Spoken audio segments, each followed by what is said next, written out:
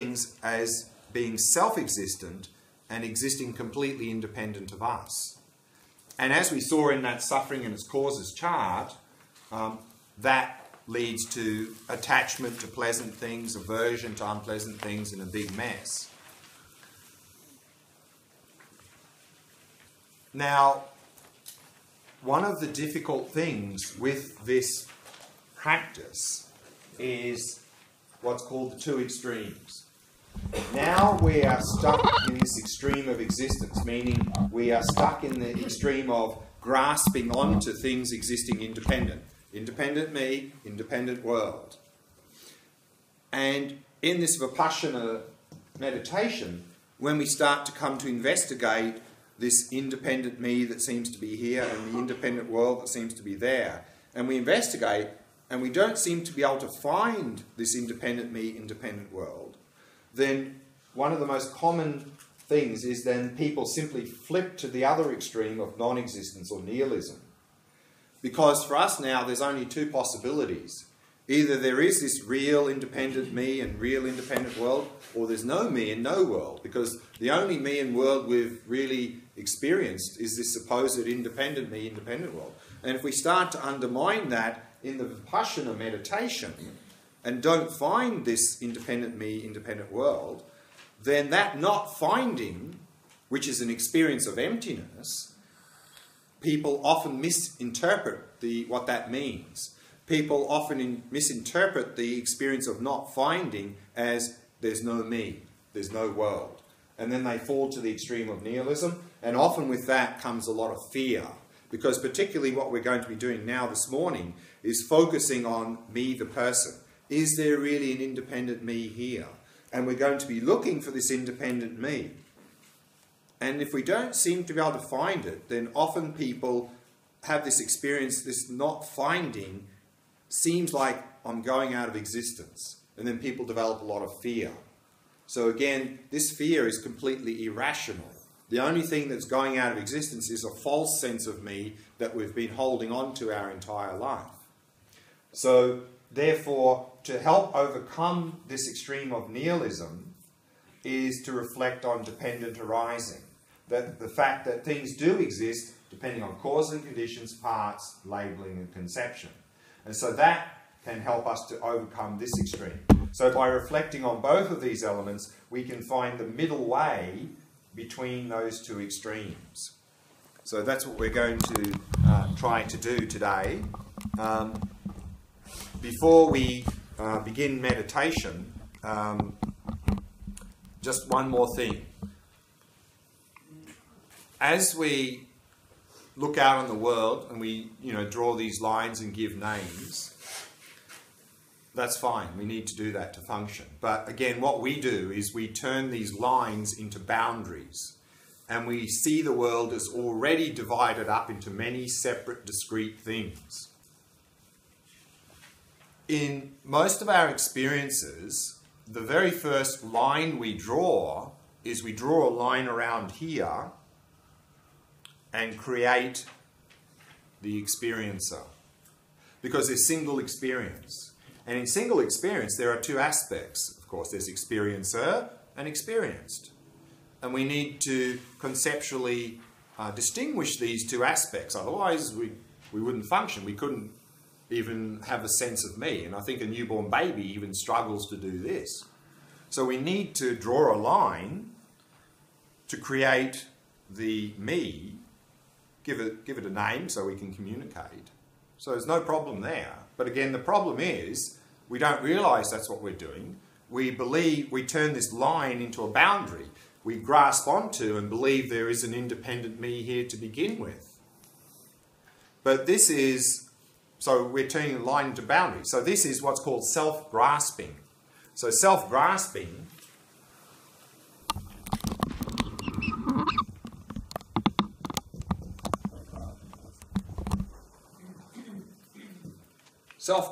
here is grasping onto an independent me. So this self here is independent me, independent self. Now, and so we draw a boundary, we turn the line into a boundary, and we contract around the me part of the experience, and we grasp onto the me part of the experience and believe there's an independent me here to begin with. But this is completely illogical.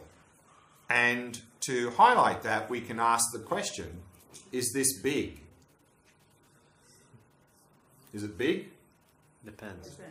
So we can't have big on its own. Illogical, irrational, yeah? So you can only have big relative to small. You can't have big and small. I mean, it makes no sense, doesn't it? Likewise, you can only have up with down, in with out. Likewise, you can only have me with not me. The not me can be you, the world, doesn't matter. You can't have me without not me. It makes no sense. But that's what we do. So you can only have experiencer with experienced. You can only have subject with object. What we do is we grasp onto the me and believe there's an independent me here to begin with. That grasping on to the belief there's an independent me is exactly like saying this is big. It just makes no sense whatsoever. No sense whatsoever. So, therefore, this self-grasping is completely out of sync with reality, because there's no such thing as an independent me, just like there's no such thing as independent big. Question? It comes to a question that I always have. That how come, what is the gravitational force or whatever that makes that my consciousness or my mind can focus on my body? Like, still, why can't I sense another? Like, still, my ability is only to this area of stuff happening. But the sense of identity can be very small or very big. Can't it?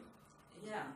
So it's not always the skin surface, is it? But it's not you. I mean, I feel here. I can't sense if there is a scratching here. Yes, but Like, So there is some reality to the line. like This line is not just how come that my mind is? yeah, but I mean, we can say also there's the edge of the pen, but that doesn't mean the pen exists independently, does it? No, I'm not saying the pen exists independently. Right. So what's your question? If I'm saying like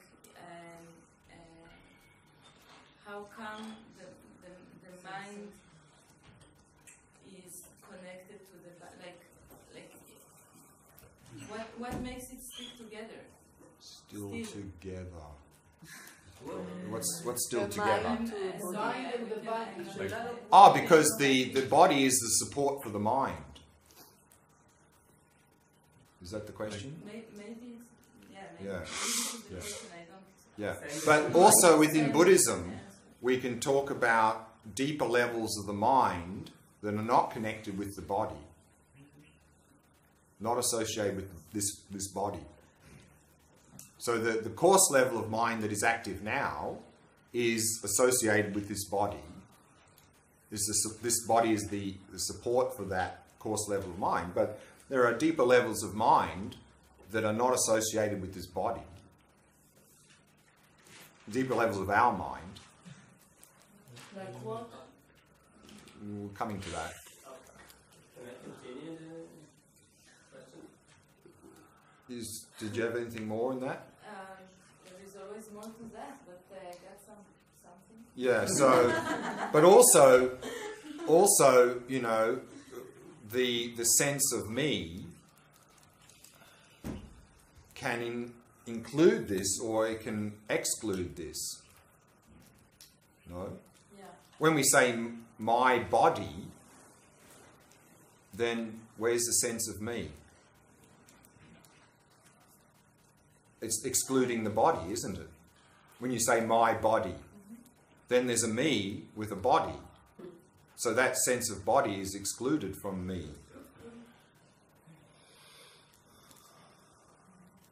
No? Yeah, So what I'm saying is, suggesting is that the person, and that's, we're jumping ahead now actually, we're what's coming up, but the person, like everything, is labelled on the basis of the body and the mind, but not the whole body and the whole mind all the time. I mean, you can have me on the basis of some small part of the mind as me, or some small part, you know, like if we've hurt our ankle, we say, I am hurt. So then we're identifying me on the basis of the ankle, aren't we? Or, you know, I am angry, then we're solely basing the sense of me on something going on in the mind as me, aren't we? Then the body's not part of me then. Mind, you locate the mind in your body necessarily? No. Technically, the mind has no location because it's not physical. So the mind is not here. The mind is not in the body. Technically, you can't say that. You can say it's associated with the body. It's nowhere because it's not matter. To the body because of our conceptions? No, the coarse mind is associated with this body, but that doesn't mean it's in the body, because the mind is not a physical phenomena, according to Buddhism at least. So it has no spatial properties. It has no size. It has no location.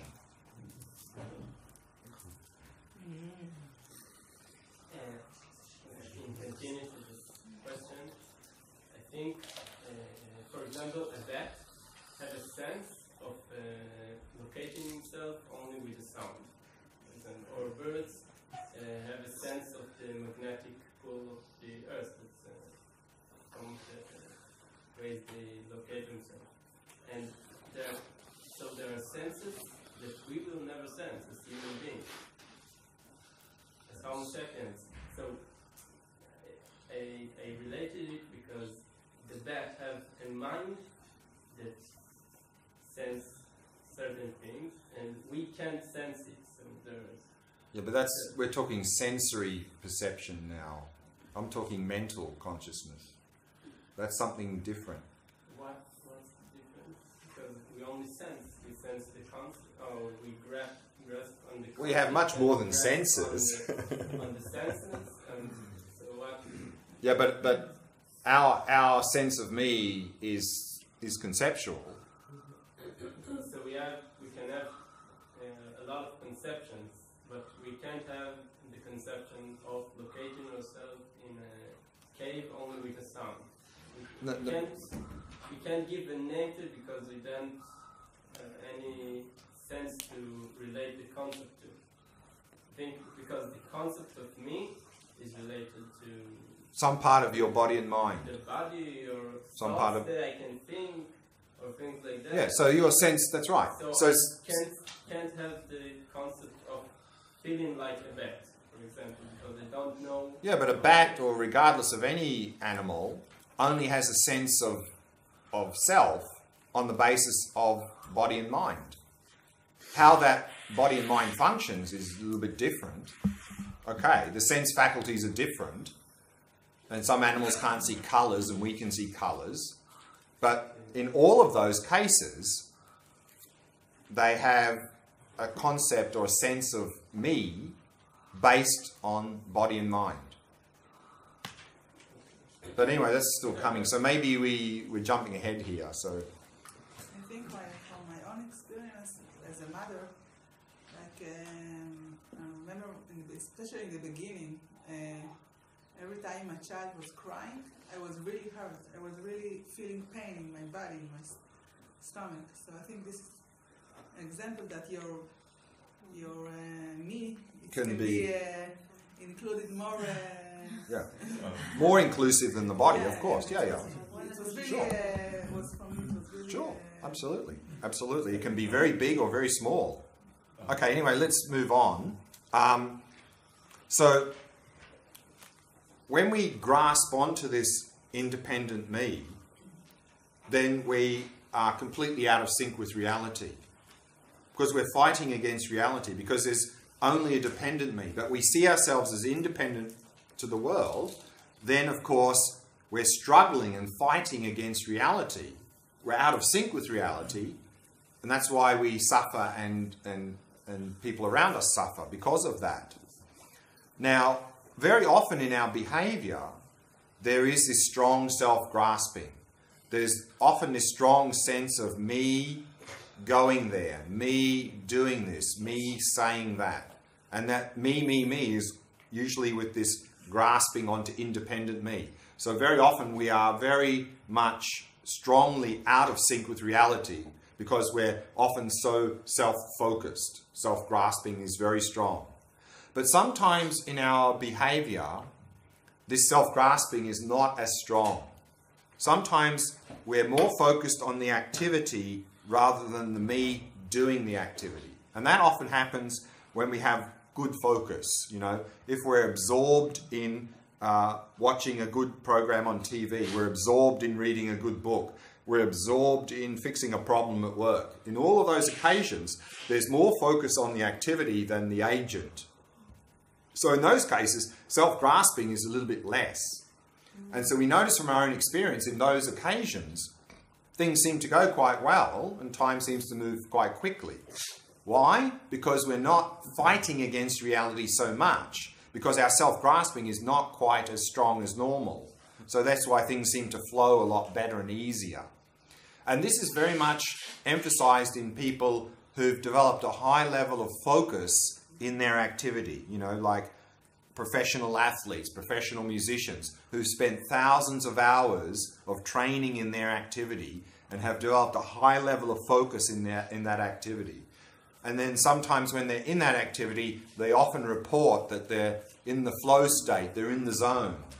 So what's happening there, of course, is due to their high level of focus, then the grasping is very much reduced. So much so that sometimes they say, well, there was just the music playing. There was no sense of me. There was just the sporting activity happening, no sense of me. Not only that, but often in that situation, they report peak performance, optimum performance. Why? Because they're not fighting against reality. They're more in harmony with reality due to the reduced, very much reduced self-grasping. But that's only due to the power of concentration. Here in the Vipasana practice, we're talking about much more than that. We're talking about eliminating self-grasping by realizing there's no independent me.